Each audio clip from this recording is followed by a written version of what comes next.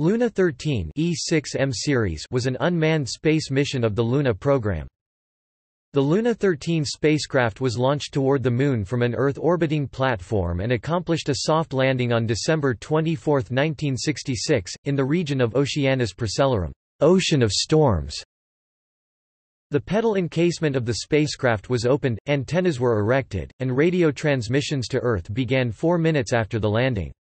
On December 25 and December 26, 1966, the spacecraft television system transmitted panoramas of the nearby lunar landscape at different sun angles.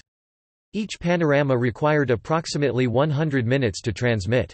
The spacecraft was equipped with a mechanical soil measuring pentrometer, a dynamograph, and a radiation densitometer for obtaining data on the mechanical and physical properties and the cosmic ray reflectivity of the lunar surface. Transmissions from the spacecraft ceased on December 28, 1966.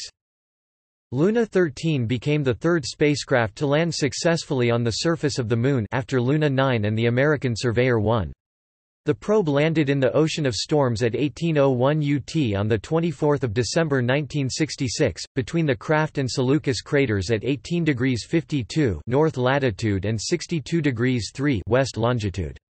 Unlike its predecessor, the heavier Luna 13 lander 113 kilograms carried a suite of scientific instruments in addition to the usual imaging system.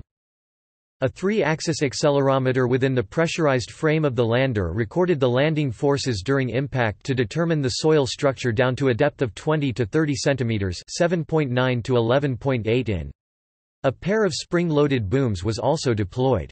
One of these booms carried a pentrometer, designed to measure the forces required to penetrate the lunar regolith, the penetrating force being supplied by a minute explosive charge. The other boom carried a backscatter densitometer that was used to infer the density of the lunar near-surface regolith. 4 radiometers recorded infrared radiation from the surface indicating a noon temperature of 117 plus or minus 3 degrees Celsius, while a radiation detector indicated that radiation levels would be less than hazardous for humans.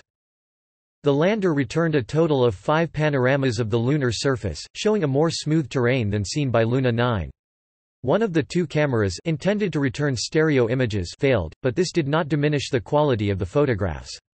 After a fully successful mission, contact was lost at 6:13 Coordinated Universal Time on 28 December when the onboard batteries were exhausted.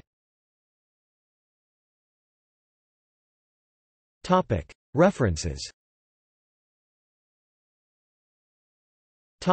External links. Zarya – Luna 13 chronology. Soviet lunar images.